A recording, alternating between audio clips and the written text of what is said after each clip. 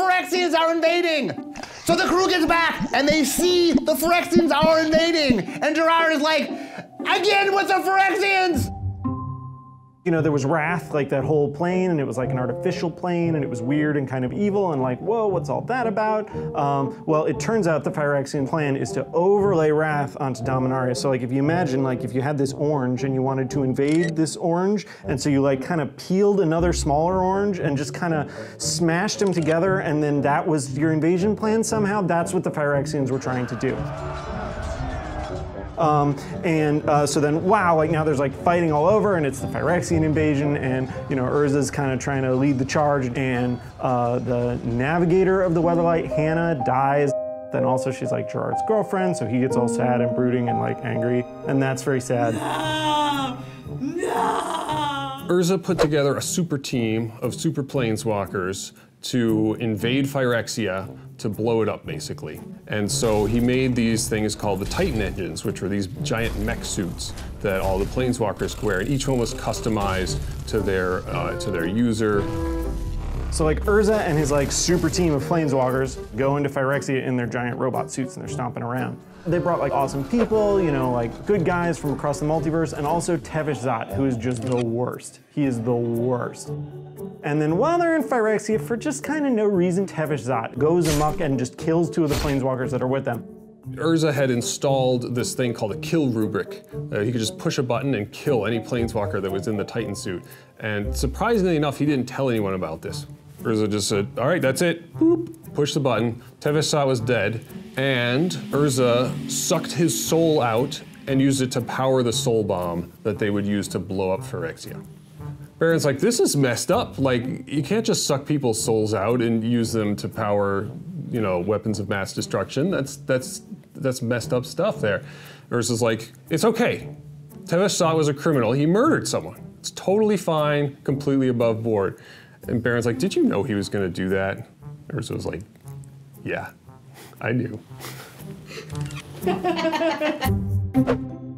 So Urza had the soul bomb all ready to go, and he kind of sat there and looked around for a minute, just like, all right, what have I been doing with my life up until now? I'm several thousand years old. I've been making lots of sweet machines that are really good at killing people.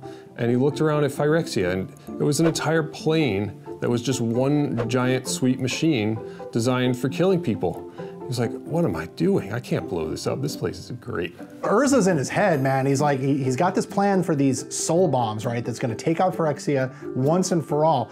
But the more he thinks about it, he's like, you know what? I'm just gonna surrender. That's a much better plan. And that's what he does.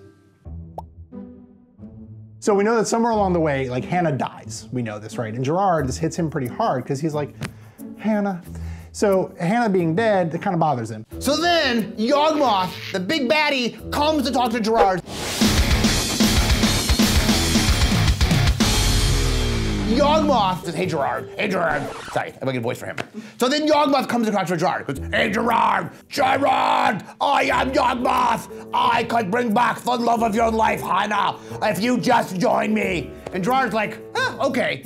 And so Gerard joins him, and then Urza's always, who's been captured as well, they bring them to the Phyrexian arena, and Gerard and Urza must fight in the Phyrexian arena. Gerard is given a mighty sword. And then in fight, Gerard decapitates Urza, takes off his head off the body. Gerard, holding this halberd in one hand and Urza's severed head in the other hand, escapes from Phyrexia, goes back to Dominaria, and then Urza says, hey up there, I'm still alive down here. I don't actually need a body. Do you need any help? I've calmed down a little bit, and I'm ready to defeat the Phyrexians for real this time. So we're well into the Phyrexian invasion now, and like Yawgmoth is like, okay, it is finally time for me to show up in person and set foot on Dominaria, not foot exactly, but whatever, on Dominaria for the first time in like 9,600 years or something. I mean, he's not super precise about it. He's like about 10,000 years, which is fine. I'm coming back, baby, I am back. I could come back as anything. Oh, I know, how about I'll come back to Dominaria as a hemisphere-spanning cloud of black death and plague. So, you know, nobody really recognizes him when he comes back. It's like, did you cut your hair or something? Like, oh no, you transformed into a hemisphere-spanning cloud of black death and plague. I knew you looked different.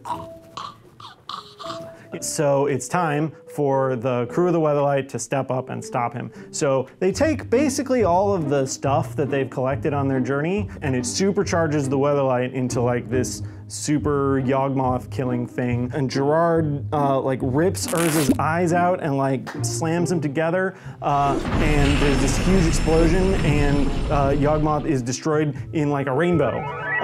Which sounds really made up, I know, but yeah, no, there's like this rainbow, and then Yawgmoth is dead, and everything is great, except that most of the characters who we've been following all this time are dead. Gerard is dead, and Urza is dead, and Krovax is dead, and Miri is dead, and Hannah is dead, and Baron is dead, and like several million Dominarians are dead, so like a lot of people are dead, but to Urza's credit, other people are not dead, so like, nice job, man. So Sisse and Tongarth and Squee are like respectfully remembering everybody who died or whatever, and then like, you know, where there's like a funeral and there's like a mysterious person at the funeral and you're like, it's you, and they're like, yes. Well, in this case, it's Karn, he's okay, hooray. They thought he blew up when the legacy weapon rainbows thing happened, right? But no, Karn's okay, and he's like, I'm a planeswalker now. Urza's spark ended up in me. I contain multitudes. They're like, Karn, you are weird. He's like, And then, so Karn's a planeswalker now, and he can go be a sad robot all over the multiverse.